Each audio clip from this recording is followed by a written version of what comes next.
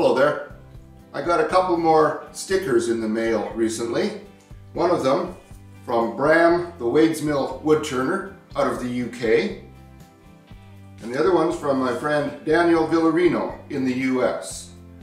Now, I'm going to put links to their respective YouTube channels in the description box down below the video so you can check them out. I suggest you do if you haven't already done so. Now, for today's video, I recently signed up to get involved with an outfit called A Turn for the Good. It's a group of turners on Facebook, and each turner is going to turn something. This July, what we turn will be auctioned off on eBay, and the proceeds are going to go to whatever charity we choose. Personally, I've chosen Beads of Courage. I love children, I've got grandchildren. I'm very blessed that they're in good health, and I hope they stay that way. And Beads of Courage helps to support the children who are not so fortunate. So I did this vessel for that purpose, and I've been accused of being a perfectionist. I don't even like the term, but I have to admit, as far as I'm concerned, if I'm going to make something, especially if it's for someone else, it's only going to be one of two things, right or wrong. And I was asleep at the switch when I did this. I totally forgot to put a strip of maple beside the walnut, and it's thrown the whole thing off. My wife said don't worry about it. We don't agree on that one.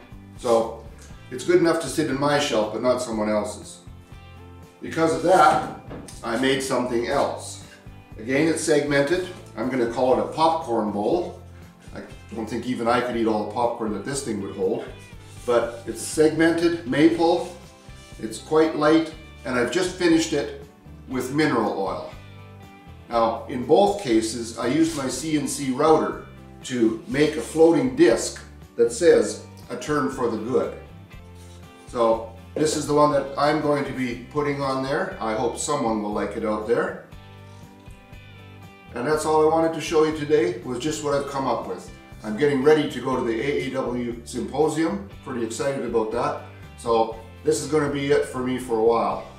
I'm going to make it into a holiday, going to be gone for about a month. So let me know what you think of this, what you think of this video. If you like what I'm doing, please click the like button, let me know. If you've been following my videos for a while, this probably won't even come as a surprise, but I've changed my mind. Although, I think it's the first time I've changed my mind twice on the same project. But after looking at that second bowl, I decided I really don't like it. I just don't like the shape. So I've done a third one. I like this much better. It's way more bowl-like to my eye. It's 14 inches diameter at the top, about 7.5 at the bottom. Got a much larger logo for A Turn for the Good inside. And I just think this one is much nicer.